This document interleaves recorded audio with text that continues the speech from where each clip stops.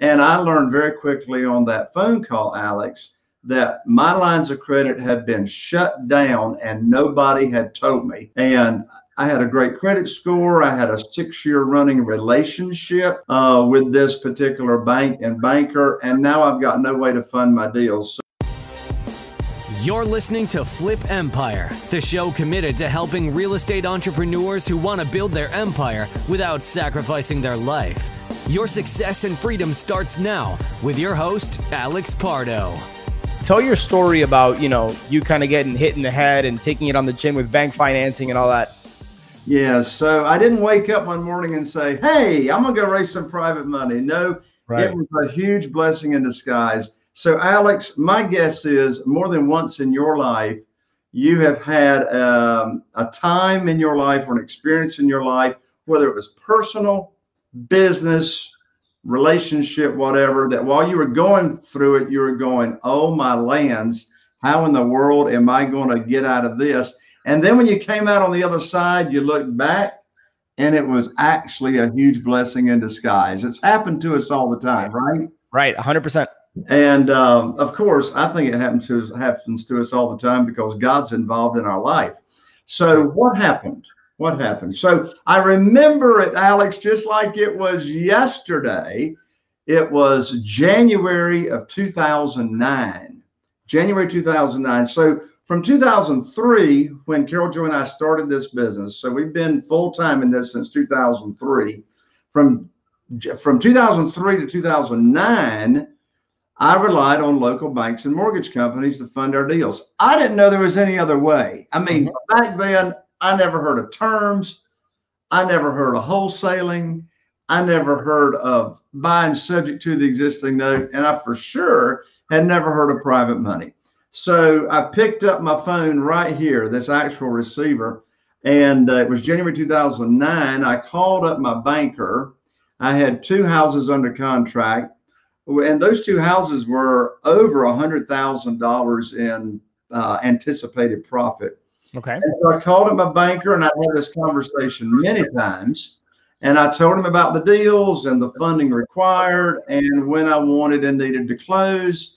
And I learned very quickly on that phone call, Alex, that my lines of credit had been shut down and nobody had told me. And I had a great credit score. I had a 6-year running relationship with this particular bank and banker, and now I've got no way to fund my deals. So I hung up the phone, and in that experience, I coined one of my own mantras, which says it's impossible to fail until you decide to quit. And fear of loss lights a much bigger fire under my butt than hope of gain. And I'm getting ready to lose over $100,000, in potential profit on these deals. So I sit for a moment here and I say, what in the world am I going to do? So I called my buddy Jeff, who was a real estate investor at the time in Greensboro, North Carolina, told him what had happened. He said, welcome to the club. They just cut me off last week at the local bank. I said, what are we going to do? So in that conversation, I learned about private money. I'd never heard of private money. And I don't mean I learned about hard money. All right. Hard money and private money is not the same thing. In fact, they're apples and oranges. So this is not institutional money. This is working with individuals.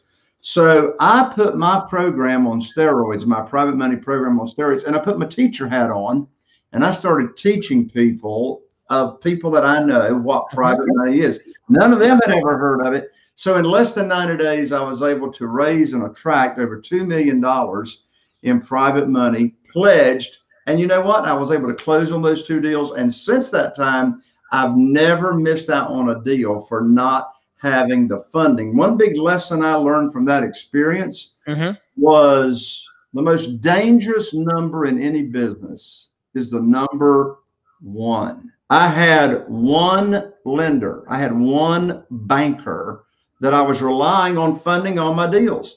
Yeah. And when that relationship went south and did not exist, I'm like stuck in a corner, right? Yeah. So I don't have one lender today. Carol Joy and I have 46 private lenders today. Yeah. So it's like, we're like spreading the risk. I mean, I can have a private lender call me up today, or I can call up a private lender and say, hey, I got the next deal for you to do, and find out, well, they use that money for something else. No problem. I got 45 others, right?